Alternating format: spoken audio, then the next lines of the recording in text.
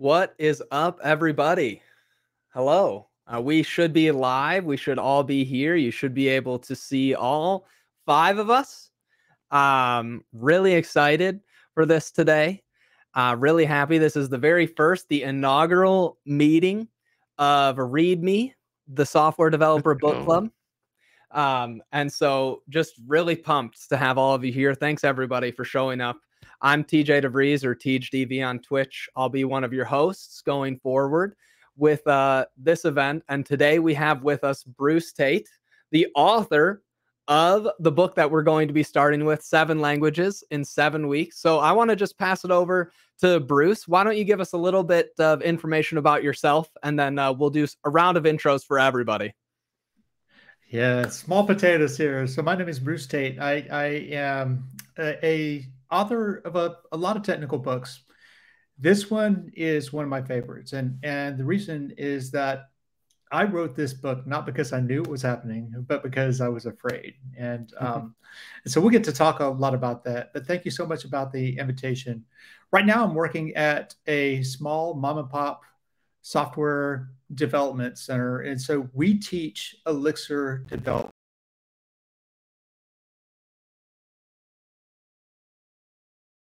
Sure, quite where that's going. We're in the process of changing with the Elixir language, but we also do trainings for Elixir OTP and LiveView. That's kind of where my heart is, kind of in the teaching space. So it's great to be here. Awesome. Bash, you want to introduce yourself next? Hello. Can you hear me? Okay, cool. I keep muting my mic by accident and then trying to talk, and it doesn't work, chat. For the record, not how that works. But hi, everyone. If you don't know me already, my name is Bash Bunny.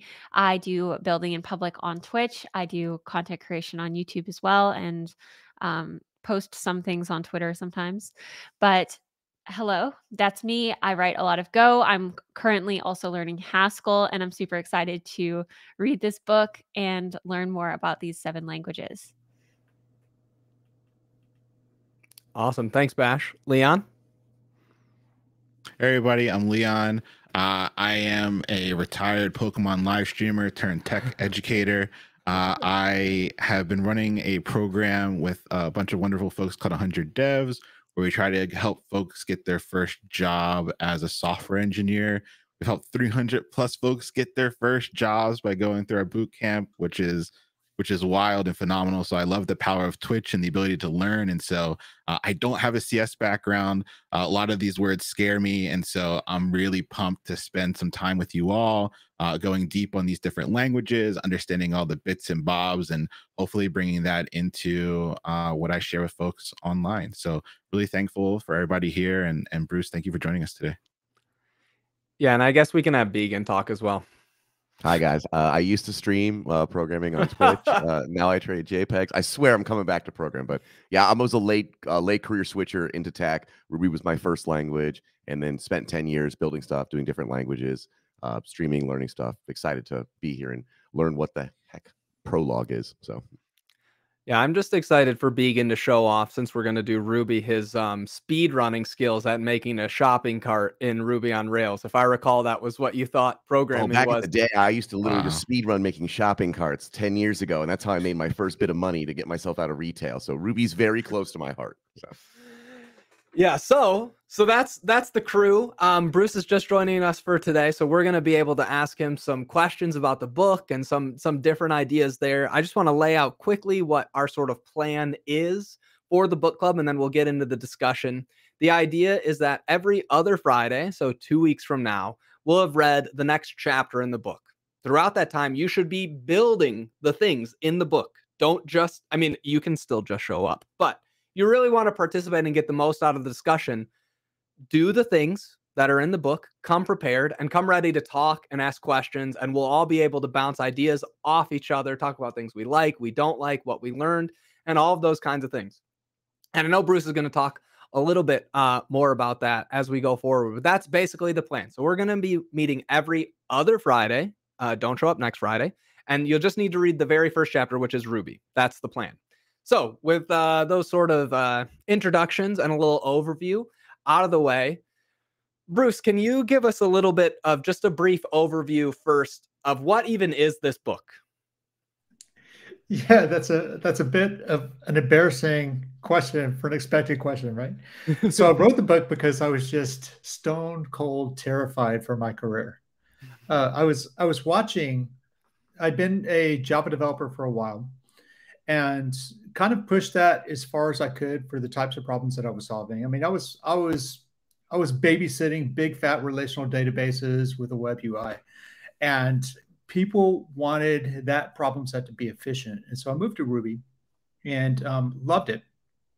And then joined a startup, which has long since imploded.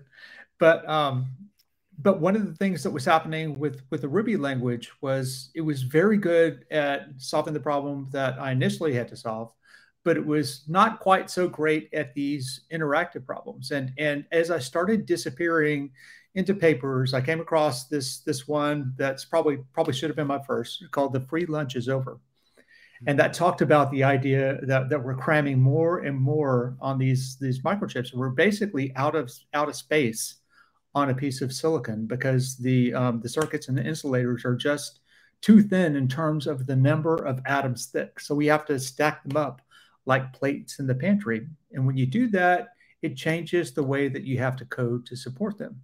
So I was stone cold terrified for my career that all this object-oriented stuff has to, it has an end game for the types of highly concurrent problems that I'm solving. And I said, what do I do? And I started researching programming languages, and one of my friends said, dude, you're an author. Bring somebody with you. I said, but I don't know anything about any of these languages. They said, well, bring them with you on the journey. And I think that's why the book has kind of struck a chord.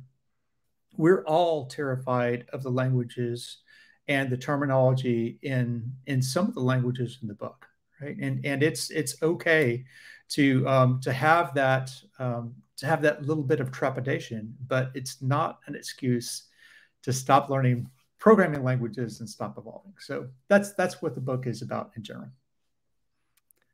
Question, actually, I love you already had written books before this one too?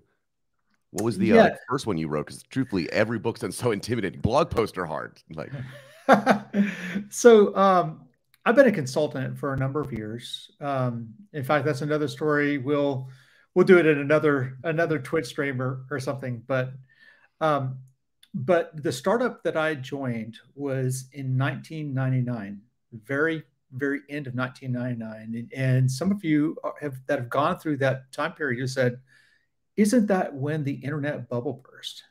Why, yes, that is when the internet bubble burst. And so I left a job of 13 years with IBM, and effectively was told I could always come back. Hey, we'd love to have you here. The startup blows up just months after I joined. And I said, well, I can always write. So I wrote this great book, a great title on a terrible book called Bitter Java. It got slashdotted before anybody ever knew what it said. And that basically started my writing career. And so I've written some books. Like one of them was Beyond Java. One of them was From Java to Ruby. And then, and this was kind of in kind of midstream in the cascade of books. These days I write mostly about Elixir, but I have another book coming out that will be my first entrance in the nonfiction memoir. We Did the Great Loop, which is a trip around the eastern United States, and I'll be writing about that. Very cool. I think that's interesting that this is sort of in the middle, and I love that journey of the unknown of what's going to happen next, right? And then like just taking that sort of into your own hands in a sort of way, and like finding a way to learn more things. We love learning here. That's one of the big things that we love to push. So given sort of that backdrop for the book, I'm kind of interested to know how you think we should approach it. What does it look like for us as the reader? well, okay, I'm going to read chapter 1 over the next 2 weeks. What should I do? What's your number one piece of advice, or a few pieces of advice about how we go from I just bought the book to I'm ready to have a really great discussion in 2 weeks? I would say two things. I would say the first one is don't be a slave to it, right? So this book was written a number of years ago. I think 2010 is when the copyright is, or something like that. And so some of the versions, if you can't get the earlier versions of the languages, you're going to have to encounter some rough edges, right? And some of the ways to solve problems. I know that that you're going to see the Ruby chapter and say, hey, this isn't great Ruby code. But so the first one is don't be a slave to it. The second thing is to try to solve something non-trivial in each language, because that's where the growth happens. That's where you start to break your brain a little bit so you can put it back together with the cool new stuff inside. Yeah, that's part of the reason that we actually picked meeting every other Friday, was sort of my perspective on what we should do, right? Is like, you maybe spend a week doing the chapter stuff. And then if you have time, you spend a little bit of that next week just sort of smashing your face against the keyboard with this completely new concept that you're like, well, I don't know what I'm supposed to do in Ruby. And you just like try and build something. And then you just see what happens next, which I think is really great. Yeah, absolutely. I feel like a lot of people, especially when they're learning something new, they feel like they need to understand it right away. It's like, okay, well, I read the chapter, I should know Ruby now. And it's like, no. Give yourself some time to like process it and digest and like fail with it. And then you'll know it a little bit better. It's an ongoing thing. I am putting all 7 of these languages on my resume after the 7 weeks. Like, no matter what, I'm putting them on there. Okay. So if someone wants to pay me. Also, I'm super excited to see what the Ruby looks like, because I remember when I started Ruby, one thing I liked back then, which I might hate now, is there was regional styles. I was in Portland at the time, and people would be like, we would call it Seattle style when you didn't use parentheses. And one guy would come in, not use parentheses, because you don't need parentheses when you're calling functions, so it looks more like English. And it's like, oh, he's from Seattle. And we were like, oh, that's so cool. Different regions have different styles. And then now I'm like 10 years later, I'm like, why were we doing that? So I can't wait to see what it looks like. So if you've ever seen any Lisp, then this chapter would be dinged for gratuitous use of macros, right? So of course we're talking about the Ruby open classes, right? Awesome. That's the coolest and the scariest thing about Ruby, right? Is the mutability pertains to the class definitions themselves. 100%. Yes, I see. I want to restrain, but guys, Ruby is awesome. Let me tell you all about it. Okay, gotta. We haven't started the book yet. Yeah, wait till next week, Began. We want Bruce to talk. Okay. You mentioned. I have a question. Sorry. Sorry. Go ahead, Leon. You go. It's going to take us a while to get used to the sort of people. You mentioned kind of building something non-trivial. I know there's recommendations in the book, but have you seen folks build anything kind of week to week that you thought was impactful or something that was helpful? When I talk to readers of the book, besides one or two, they told me that they did something really spectacular. But aside from that, we don't really talk about those things. Mostly, there was, when we were on this great trip, so picture yourself on this boat trip and you're going 9 months, and at least a third of that time, probably closer to half, we're in at the helm of a boat. And there's a lot of time to kind of think. And so as we are kind of crunching on these things, we will play podcasts. And one of the podcasts, the title struck me. I couldn't even tell you what it's about, but it's Jamar Tisby's podcast on curiosity, the people who don't ask questions, right? So I think that's really what we wind up, what all the conversations come back to, is that this book touches a nerve in the community, because we all, when we're on top of things, we all want to be curious. We all want to be kind of inspired by different ideas and different concepts. And so that's what I talk about. But very rarely do I talk about one thing that's actually been built. Maybe I can think about one instance. We got a great question from the audience, which was, what is your favorite language from the book? That's like asking your favorite kid, right? Yeah, it's easy to pick. No, I'm just kidding. I've got two. I'm just yeah, so I'm not going to answer that. Let me Okay. tell a story about a favorite moment, maybe the moment that the book came into focus. Yeah.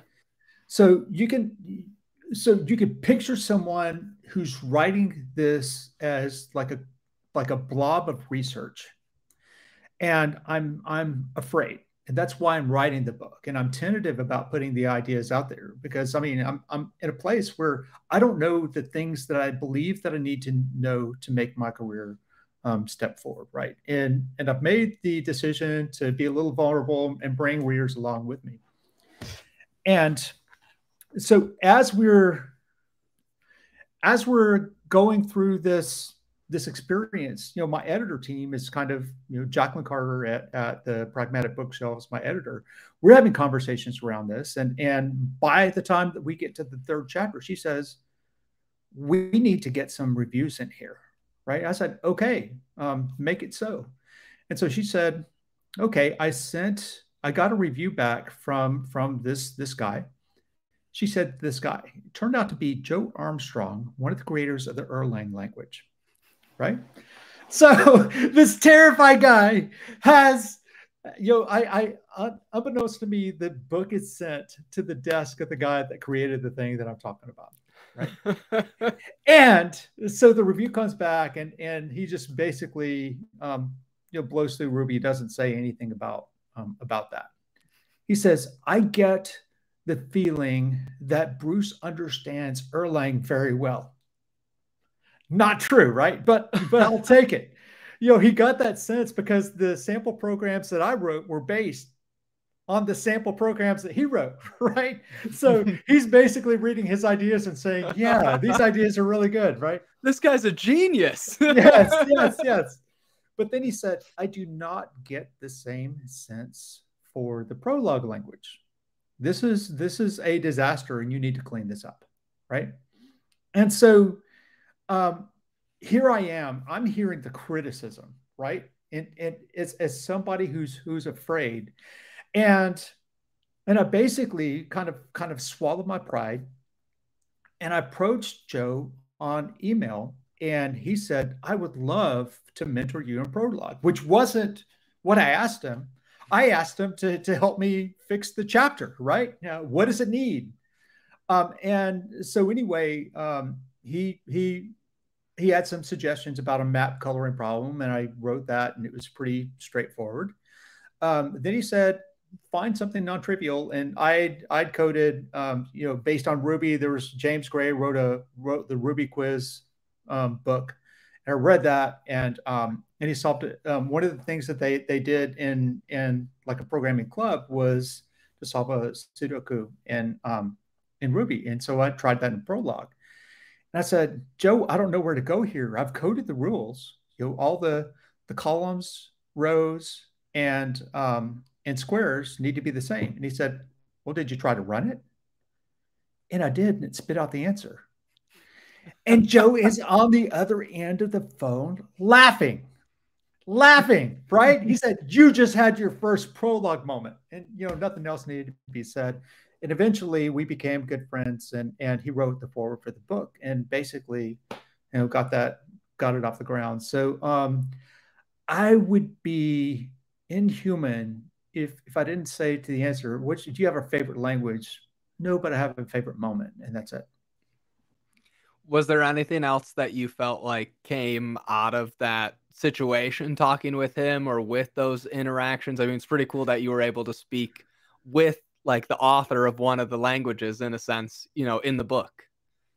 Yeah, well, I got to speak to the creators of a chunk of the languages. I think 6 of the language creators, where a couple of them were in the Haskell space. Wow. And that was really, really cool, right? So that's the thing that came out of it. I said, well, I got to talk to Joe about this Erlang experience. So I asked him, would you mind me including that? And I had met Matt's because he always came to Austin when I lived there for Lone Star Elixir, which Jim Freeze put together, and he does the Elixir conferences. And so we knew each other, and he did an interview for Ruby, which by the way, Matt's is still my favorite language creator in terms of programming culture. Nobody's ever been able to scratch what he's done there, and he will always be one of my favorite language creators, just based on the idea of building a respectful, civil community that respects beauty, fun, and love. I mean, that's just amazing. Yeah, but yeah, so it is my job to, as a Rubyist, we get to talk more good about Matt. So, like, for instance, Tej, do you know what Mitsuwa means? This is what we all say as Rubyist to each other. Yes, I don't know. Matt's is nice, so we're Matt's is nice, so we're nice, right? Matt's is nice, so we're nice. Why you're being a jerk? Well, Matt's is nice, the creator. Why don't you be nice? And it's just anyone's being a jerk. You're like, dude, Mitsuwa, come on now. Matt's is nice and we're nice, and it does spread. It's part of the culture. Like it's genius to have a little phrase where it's easy to like not check someone, but yeah, realign, saying, hey guys, we're trying to have fun here and make code. And so yeah, love it. Yeah, but those ideas are ideas that you don't see in the lines of the language specifications. So you only see that if language creators are able to open up and answer these questions, and you know they all did, the ones that I could find anyway. I was going to say it's hilarious if someone asks you like, well, how'd you learn Prolog? That seems like a hard language. Oh, private Prolog lessons with Joe Armstrong, the creator of Erlang. How'd you learn? Just schedule a private lesson. It's great. That's like when we do NeoVim tutoring with me and you. Yeah, exactly. I ask Tej questions that are like page 1 of the docs from the guy who makes it, and I'm like, you should not be asking how to open a file from Matt's. Like, right, like, right. So there was another interesting moment with the language creator. One of the most powerful moments of my life. So basically, I chased Jose Valim, who created the Elixir language, across the pond, and got to see him speak. And you know, I greeted him and said, he says, I know who you are, Bruce, right? And kind of that smooth, you know, Brazilian accent. And we hit it off. And he told me that that many of the ideas in Elixir were inspired by the 7 Languages in 7 Weeks book. And that was a big moment, right? I wrote this thing out of fear, became loved by a number of people, I think based on the fear, that very fear and vulnerability, and even held up technically just enough, I think, for somebody like Jose to be able to see the magic in Erlang shining through. How did go ahead, can I comment on that first? Yeah. I just want to say that's amazing. And I think that holds a really important lesson, that there is no right time. You could have waited until you felt ready to write this book, when you felt like you were an expert, but you decided to bring people along with the journey as you were learning the languages, right? Yeah, I strongly resonate with that comment. So the idea that we need to be a profession full of experts is just deeply flawed. So one of the things that we try to do when we teach Elixir at Groxio is, you know, we basically have very small Zoom conversations, kind of like this one, and people code and they make mistakes. And then the intermediates are able to teach the beginners. The experts are able to teach the intermediates. And I can have a more successful course with a mix of skill levels in the Zoom room than I could if I had everybody being the same. Of course, it'd be easier to write the curriculum if everybody was at the same level. But if you basically hold the curriculum loosely and say, we're going to build something non-trivial, we're not going to try to check off all the features in the concepts that we're teaching. We're going to get the core abstractions, and we're going to solve non-trivial problems. We're going to break, and then we're going to recover, right? If we can do that, then that's the best we can hope for, I think. So with Jose Valim actually, like, you know, making Elixir, being inspired, and then with I already forgot, Joe Armstrong actually mentoring you Did those two end up like meeting, or did you like help facilitate that relationship since Elixir is so based on Erlang? So Jose was always going to meet Joe without me. I mean, that would be an outdated notion. I mean, my contribution in the Elixir space was probably mostly in the adoption area and writing the books, because good things happen when you have that publishing line. Like there's some cool stuff going on in the machine learning, and I think without that line of books, that doesn't happen. That Jose doesn't see what Sean Moriarty is doing. But no, I don't think that I facilitated that meeting. Jose, he's he's a very persuasive person and a very kind person, and those are the types of people that other people want to meet. And Joe was very much cut from the same cloth. Yeah, I'm pretty interested. How did you now like get into the Elixir space, right? Because that's like what you're doing today. Like, how did you go from like, oh, I happened to write the book that kind of like made this language happen a little bit, to like now you're working in the space? What was that journey like? So I think that probably Jose and I were looking for the same things. And so I wrote a lot about those experiences. And so Jose was creating a lot of the Ruby frameworks that I was using, and hitting certain walls in terms of abstractions. He was hitting walls in terms of concurrency, of reliability. We were having to write these shell scripts that monitored our programs, and we had terrible problems with things like memory leaks, because the memory management wasn't clean.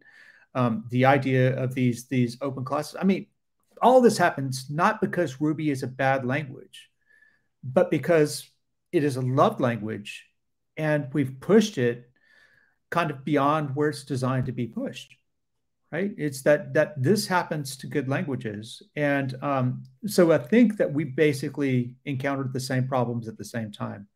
And so why did I find Elixir? I went out looking for it, right? So I loved some of the concepts in the book. I liked dynamic typing because Ruby made me love dynamic typing. I loved the reliability of Erlang, so I really wanted that. I am dyslexic, so it was a very difficult thing to wrap my head around the syntax in Prolog and Lisp. With all the pair matching, it just kind of blew me up.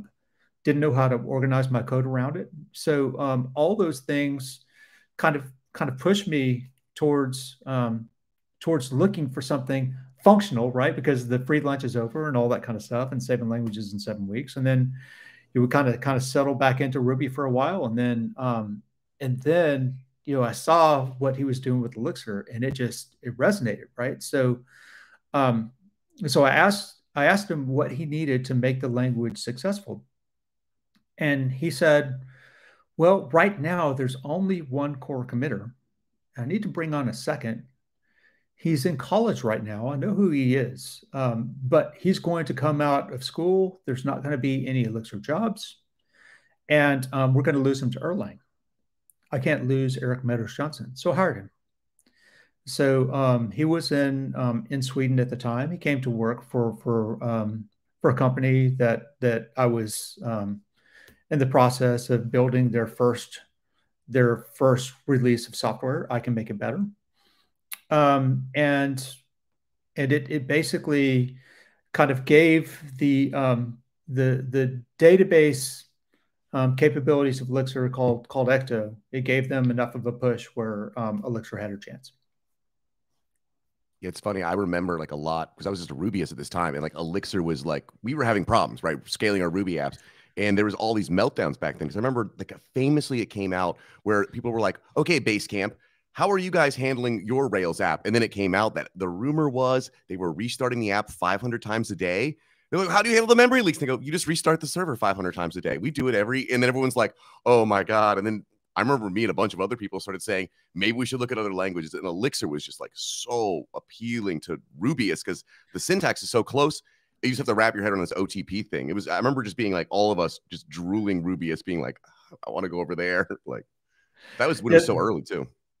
Yeah, it's a little bit embarrassing for me because I had a very similar experience with Ruby. I mean, I am not a detail-oriented person and don't want to be. So when there are these production crashes, if I can kind of hack my way around them, I will.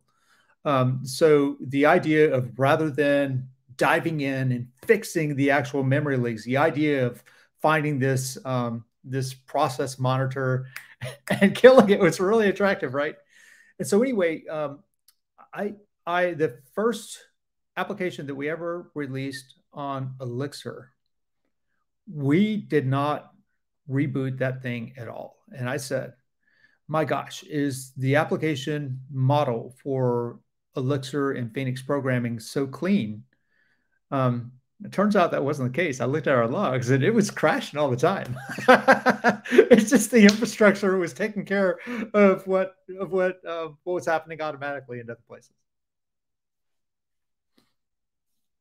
Yeah, I was going to say, actually, it's Joe Armstrong. If you guys don't know, he got his PhD for his dissertation, making reliable distributed systems in the presence of software errors.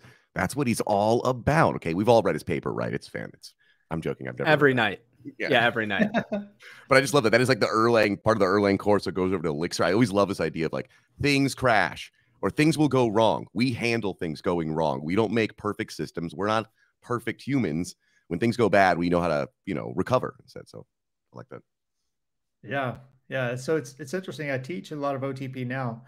And I kind of think back to the first non-trivial thing that I built was like a little self-healing server that was in the book, and it's a game, and I don't even want to say the name of the game because it's a little offensive. It's Russian roulette. I'm hiding my head in shame.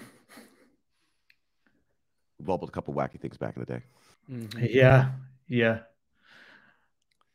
So we got some interesting questions from the chat that I'd love to hear your thoughts on, which one of them was, would you pick the same 7 languages today as the first one? I know there's 7 more languages in 7 weeks, right? So obviously you kind of got to those eventually, but for your first pass of 7, would it have been these same 7, or would there have been anything you'd like to do, differently in 2023? Yeah, so there's some interesting questions built in there. So you can't go back and recreate the same conditions.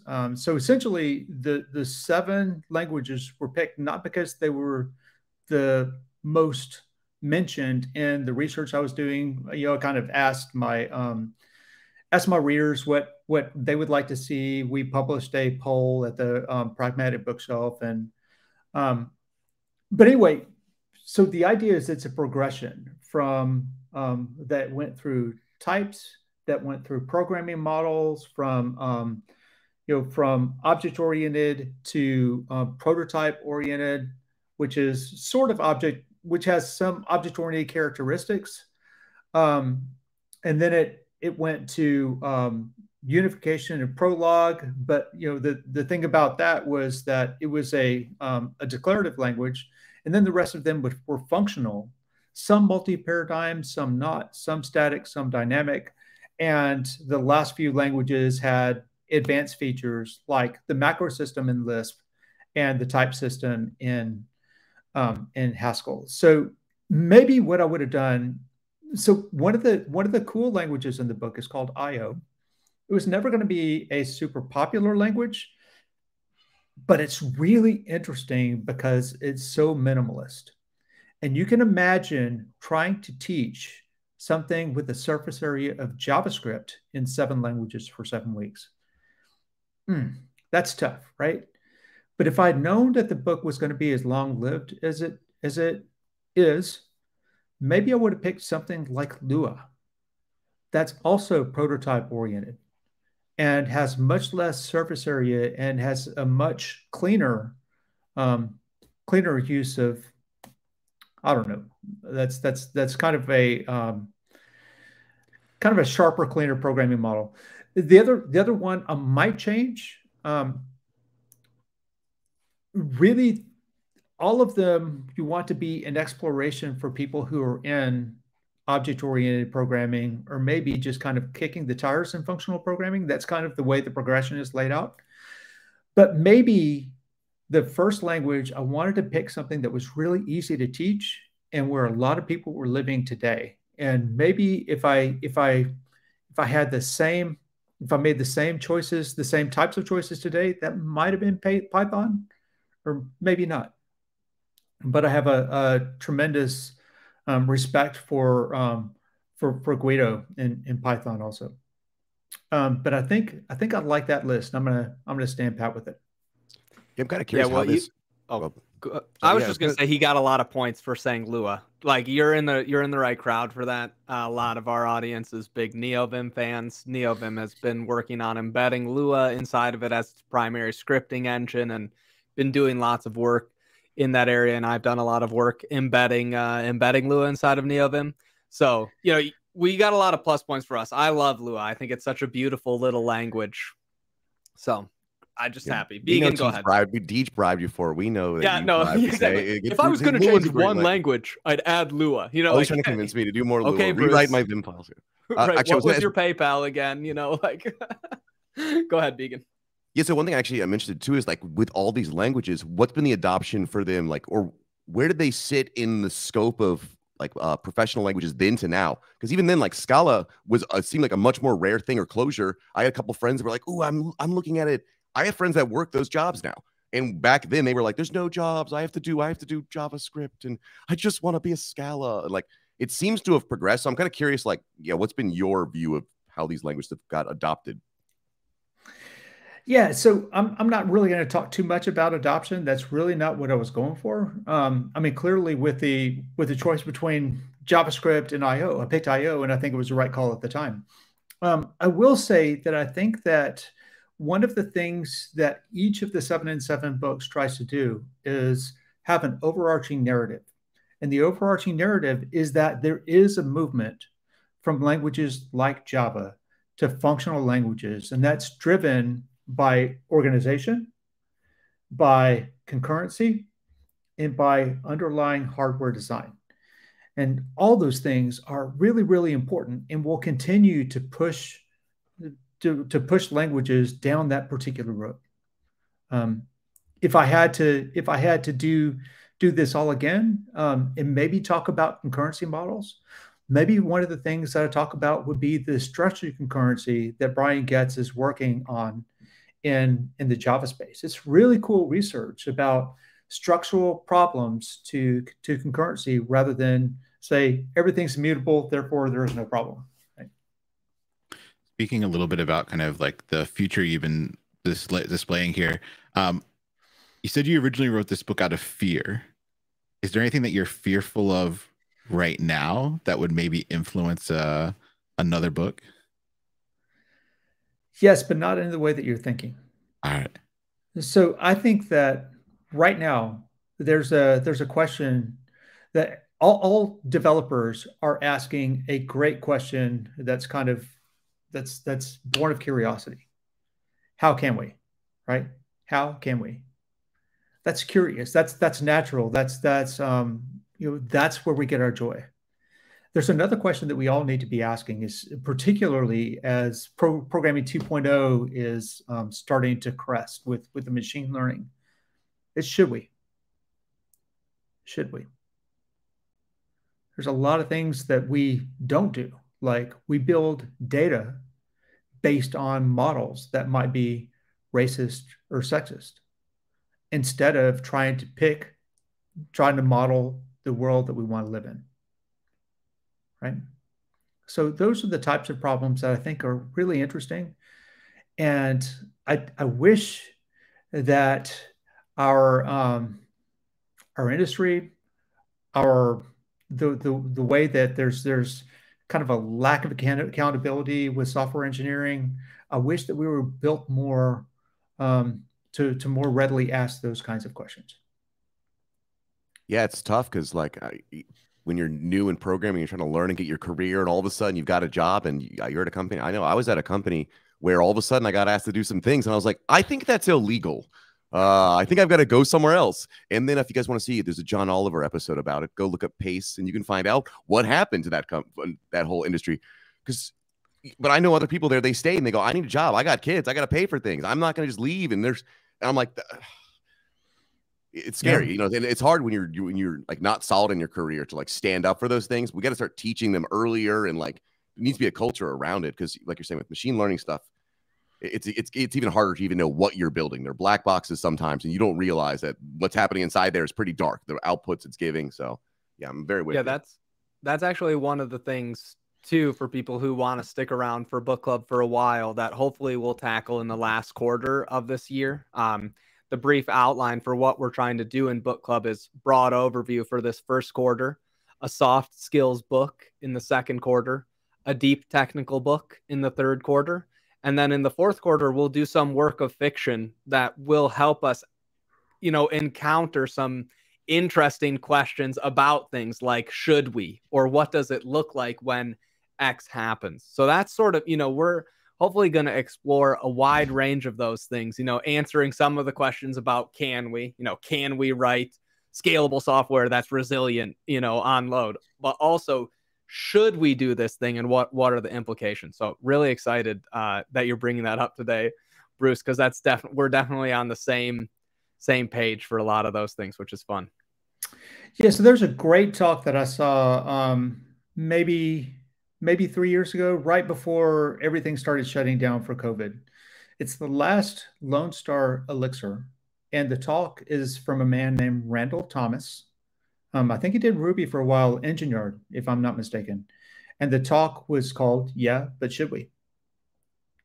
Very influential talk for me, and basically talks about some of the issues, but I think that they are growing more and more pronounced with the way that social media is hacking the minds of our kids and our democracy and things like that.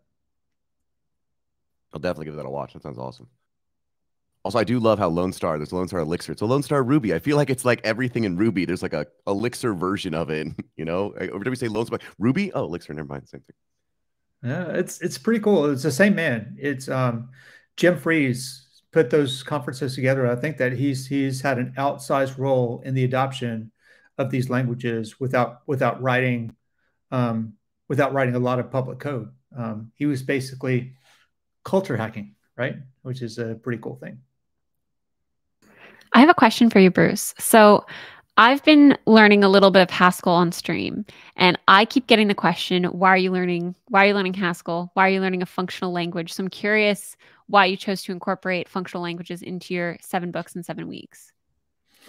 Yeah, so functional languages are there's two built-in questions there, and one of the built-in questions is about the structure and immutability, right? So that's the first reason that most people are going in that direction. But the other reason for Haskell is basically because of the lambda calculus and the math. It's a beautiful language that really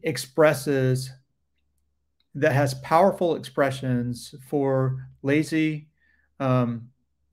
processing and also the type system. That's basically mind-blowing. Most of type research for a good long period of time went on around Haskell.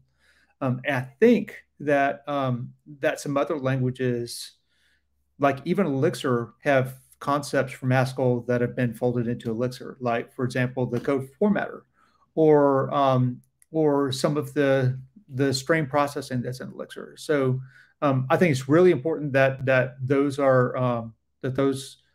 languages like Lisp and Haskell are learned for vastly different reasons. And for Haskell, I think it's the lazy processing and the type algebra.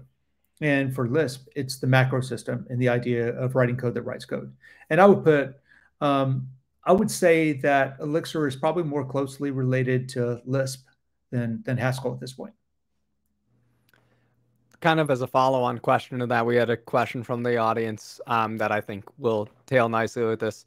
Do you feel like knowing and working with multiple languages at once hinders you from becoming totally fluent in any of them?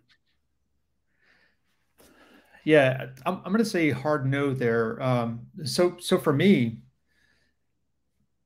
I bet if we interviewed the most productive computer scientists in the world, the most productive programmers in the world, I bet that we would find that mental health plays an outsized role.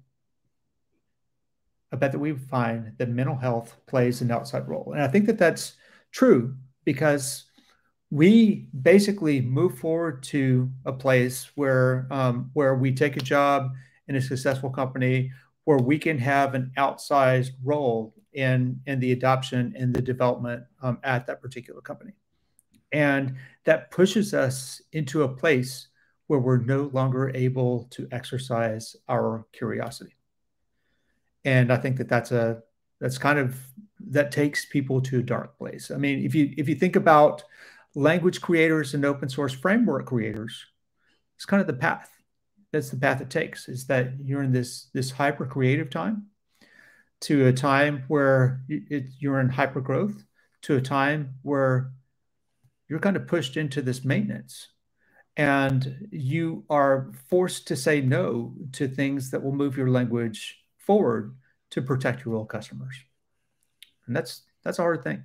So I think that for me, being able to experience multiple languages and really other things like the loop and teaching and things like that, I really have to engage myself to keep my curiosity viable to be a good person and to be an effective employee. Yeah, I love that. And I super think even if at the beginning, sometimes it can feel maybe a little disorienting. You know, we had a few people mentioning that like switching between languages really confuses them. I think, at least for me, one of the things I'm most excited about the book as well is just like as you learn new concepts, especially like some concepts exposed to you by like functional languages or other things like that, you can take those concepts and like apply them other places, even if it's not the only way to do something like that in a language. I've been writing a lot of Rust lately, and it's very funny how much like functional code you can just write in Rust. And because of like the type system, you can enforce that those things are immutable or whatever. And then I'm like, I tried OCaml at the end of last year for Advent of Code. And I was like, oh, this is like the same. Even though they're like very, very different. I mean, they came from some similar places and whatnot, but I think that's one of the things that as you gain those skills, and one of the things we're hoping to do with the book is you'll gain these new concepts and you'll kind of galaxy brain. Your brain just like starts to understand and see patterns differently, which I think is really exciting. Yeah, I think often it's funny because like someone's Warforged speeds at it great. It's not a sunk cost putting time into a language you're not going to necessarily get paid to work in, right? Like concepts and stuff seep into your code and to all interesting places. And it's funny, I literally had a revelation this last year. This is so stupid. Oh, this is why we're going to read a nonfiction book. If you guys read sci-fi, it's very inspiring and it gives you amazing ideas. And these authors are, I'm reading a book and I'm like, I have code ideas. And I'm like, but I'm not reading a coding book. I'm that dumb that I figured out this year. And now I'm like, I've got all these fun books to read. And all my sci-fi nerd friends are like, here's 40 books. So like, it's this idea though. It's not always about, right, just pure, let me learn something. So I'm writing more code out that day. You know, detours are beautiful. Yeah, I would co-sign that pretty strongly. And I really think that the most important skill that we have is learning to learn. It's the half-life of the knowledge is getting smaller and smaller and smaller. So we got to learn to learn. That's our job. I might have to steal that as the like subtitle of our book club. Learn to learn. I really like that. I might have to steal that. Sorry. I'll also quote it as you in the fine print. Yeah, I'm probably stealing it from somebody else subconsciously. So don't qualify that at all. Shout out Dr. Barbara Oakley. They have the Coursera course, Learning How to Learn. Really fundamental, really helps a lot of folks when they're first learning. Do you have a link for that, Leon? Yeah, I can put it in chat. Sweet. Oh, sorry. Okay, we just got Bruce. So I don't know how familiar you are with Twitch things, but we just got a really big raid from our friend, the Primogen. He was just streaming as well. So that means all of his viewers came to just hang out with us. Welcome, everybody. This is README, the Software Developer Book Club, where we learn to learn. See how I already incorporated that so fast? I think it's good. Today we have with us Bruce Tate, the author of 7 Languages in 7 Weeks, that we're going to be reading over this next quarter. If you want to join, you can go and head over to Bang Book Club, type that in the chat, and head over to the Discord there. We'll be meeting again not next Friday, but the Friday after that is our next meeting. We'll be doing the first chapter, which is Ruby, and we're going to be exploring lots of different ideas. Began is so excited. He almost derailed us like 5 times today trying to just talk about how much he loves Ruby. So, but we'll wait for that. We'll wait for that for 2 weeks. And we're just chatting today with Bruce to get his opinions about the book and some programming ideas and a bunch of other stuff. So yeah, so that's what we've been doing. We're going to be hanging out a little bit longer with Bruce today. So feel free to join the Discord, sign up for notifications, all that good stuff. It's got a wide range of languages, probably some that you've never seen before. So it really should help you learn some new concepts and some new ideas. So sorry. Yeah, go ahead. He is, when it gets back to the advent of code, okay, that everyone needs to use a language every different day. Okay, Ruby, IO, Prolog, Scala, Erlang, Clojure, Haskell, 7 days in a row. That's the challenge. You have all the way till next year to practice, though. I like that. That would actually be really fun. Yeah, that'd be really fun. I'd go, this is so much fun, guys. Ruby, and then I do IO. I'm like, guys, I'm sick. I got a cold. I'm gonna sit this out. But great idea. Have fun with it, and then I think that's the only one I would be able to do, truthfully, offhand. Yeah. Yeah.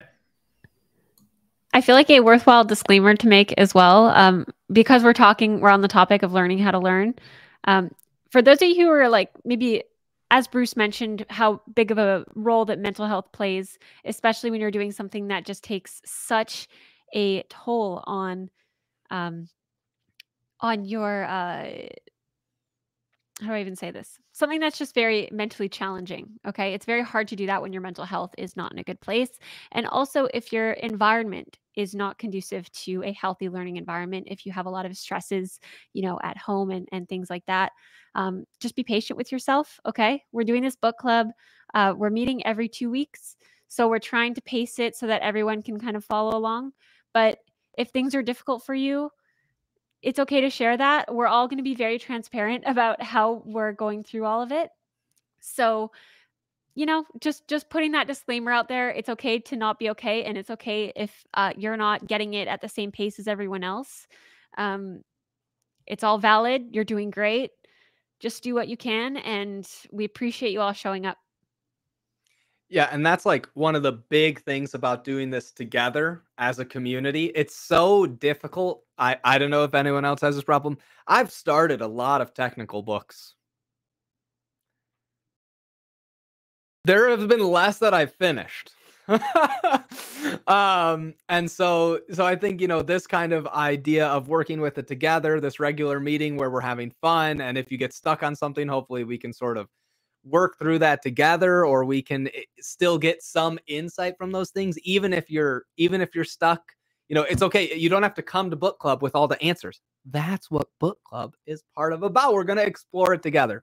So just like Bash said, if you feel like, oh, I didn't read the book or I didn't get enough or whatever, that's okay. Come and hang out. We'll learn some things anyways. We need to start building our own acronyms for Matsu, like what's ours. Like, it's okay if you don't know stuff, like come learn. Like we got to think of those. We got to come ready with some of those. We are taking applications for fun acronyms and phrases, like let us know what you think we should be using. Cause that'll be really fun. Well, that's the first way to sound smart. Is if you know the acronym. See, you said Elixir, I said OTP, and you're like, Began knows what's up. I can't describe you exactly what OTP means, but I know the acronyms. Yeah, I think that's something really interesting. We're going to have such a wide range of skill sets and experiences, and that's what I'm most excited about, because a lot of these languages I haven't touched before.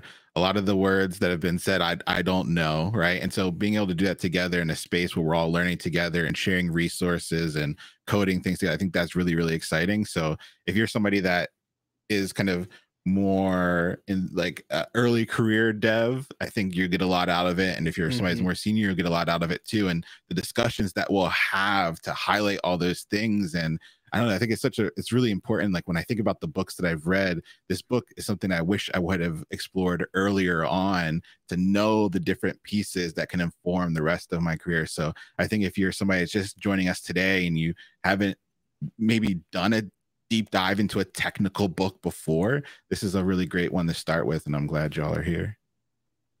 Can I give people a little bit of homework? Yes. Yeah. Yes, please. Okay. Here's the homework, and not before next book club, but before you die. Here's your homework. So each language in the book is has, one of the problems I had to solve was that when the user goes, or when the reader goes from page 48 to 49, and there's a transition between programming languages, what do I do? Right? How do I bring the user along? Well, the tool that I incorporated in the book to solve that problem was associating each programming language with a movie character. And before you die, you have to watch the 7 movies associated with those characters. Oh, I like that. I like that. That'll be fun. Okay, so Maybe we'll do some watch parties. We have that Yeah. capability on Twitch to actually watch movies together. So maybe at some point we'll have to watch. Maybe we'll do a vote, and when we're all the way done, and pick which one people want to watch the most. That would be fun. Oh, what you should do, Teach? Yeah. You should basically show one tiny representative clip at the beginning of the Twitch stream. That's genius. I'm writing that down right now. Wait, that's a good idea. But also, wait. I don't know who the stars are yet. So before we get to each chapter, I feel like we got to have a poll of everyone else, what character they think each language should be, and then we'll see who you put it. So start with Ruby. Great. So we got to have a poll going of who is Ruby in a movie character. Right? That's what we're trying to describe, right? Yeah. It's any movie. Okay. So we'll see who the crowd picks, and then we'll see who you picked, and then we'll pull a clip from them. That sounds fun. Yeah, before you start the chapter, pick your movie character based on your perception of what the language is. I love that. I love it. Mine is perfect. You will not top mine. Okay, good. Oh, you got Twitch chat right there. They're competitive, so I can't wait to see what they come up with. They're going to be digging obscure archives of look at this character. Are we going to have Bruce on again at the end so that we can kind of let him know what all of our characters were, and then that would be really fun. Tell him the overarching theme of how we all felt during the book. That would be great. Yeah. Bruce, it looked like we got thumbs up from you. That sounds good. Amen. Awesome.